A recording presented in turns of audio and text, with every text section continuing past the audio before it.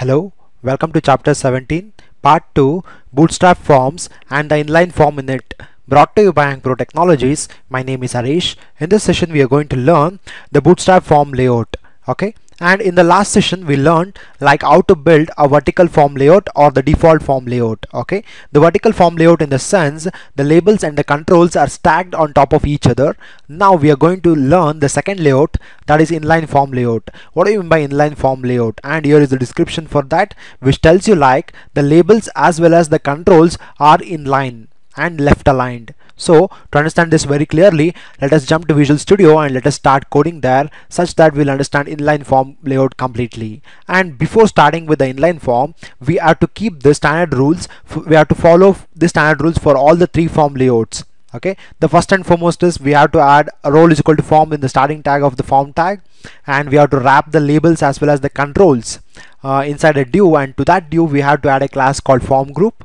And the third one is we have to add a class called form control to the textual input textarea and select elements. Okay, now it's time to learn the inline form layout. Let me jump to Visual Studio, and here is a basic code which gives you a simple form elements. Okay, and in this div we have label and input type. This is a label of username and the type is text, and the label is password and the type is input type is password, and we have a button called login. Now when I push this page to the browser, let me see, it renders like this and it is not styled. So what I'll do is first let me create a default form, in the sense vertical form. Later I'll show you how to create an inline form. It's very easy. The thing is we have to follow the standard rules. In the sense the first rule is we have to add role is equal to form to the form tag. Let me go and do it. To this form tag I have to add, okay, another important point I forgot to say is this form tag needs the script files. So I have added here the script JQuery as well as bootstrap min.js and also the bootstrap min.cs. Okay, now let me come here, and to this form tag let me add role is equal to form. Okay, and my first step is done, and the second step is we have to wrap the labels and form controls in the div. To that div we have to add a class called form group. So let me go and do that. This is the label and this is my form control, that is input type is equal to text. We have to wrap these two inside the div, and to this div we have to add a class called form group. And let me copy and paste the second div, which is having a label called password and the input type is password. Okay, and to this button let me add some style such that it looks good, as we learned in the earlier sessions, like bootstrap button classes include button and also the button default class. Now let me go back and let me refresh this page. Let me see how it renders.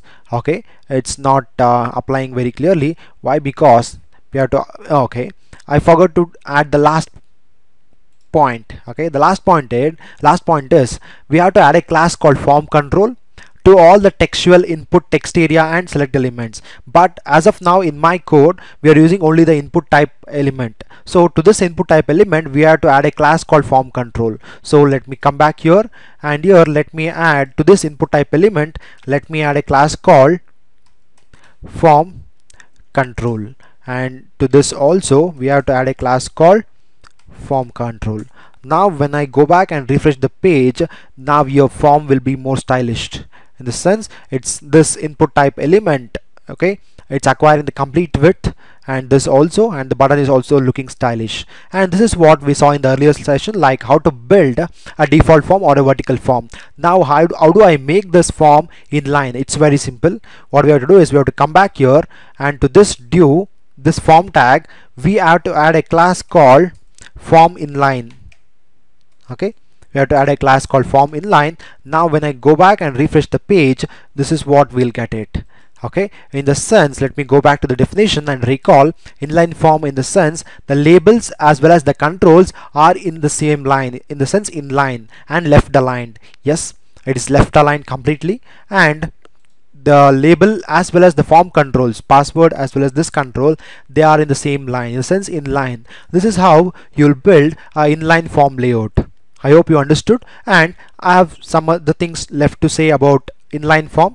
Coming to the next slide, here for an inline form viewport should be at least 768 pixel. Yeah, obviously, and since this is a large screen, the viewport is more than, in the sense the screen size is more than 768 pixel. But what I'll do is I'll come back here, and what is the Bootstrap grid class I've added here? I've added like call large 12, but when I do call large 3, okay, call large 3, and you observe here, now I've added a class called form inline, but when I come back and refresh, okay, this will not become the inline form. Why? Because we are strictly restricting this viewport lesser than 768 pixel because of this call large 3.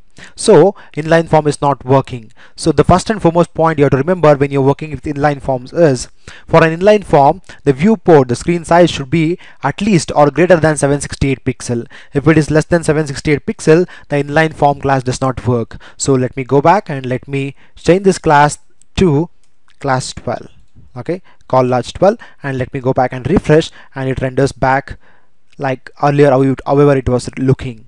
Okay, this is what the inline form is, and that's what we learned. And I forgot to add one more point, like this is on the large screen, so it's just coming in the inline, but as soon as I move this to the tab, it is working in the inline manner itself.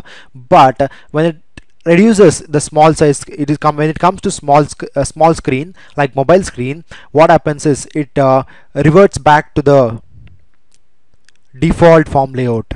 Okay, this is what I was about to say, like on the large screen it is inline form, and the medium screen also, and small screen also, but when it comes to extra small, okay, what happens is it reverts back to the default form layout or the vertical form layout.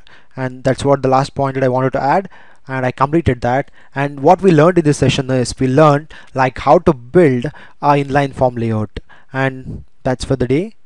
And we also saw a beautiful demo. And finally, thank you for listening. Have a great day. Please subscribe to our YouTube channel Ankpro Training, and you can also visit our Facebook pages visiting these URLs, and we are also on Twitter. You can follow us. For further references, you can visit these websites, and we are on LinkedIn too. Okay, and last but not the least, again, please don't forget to give the feedback. Thank you. Have a great day.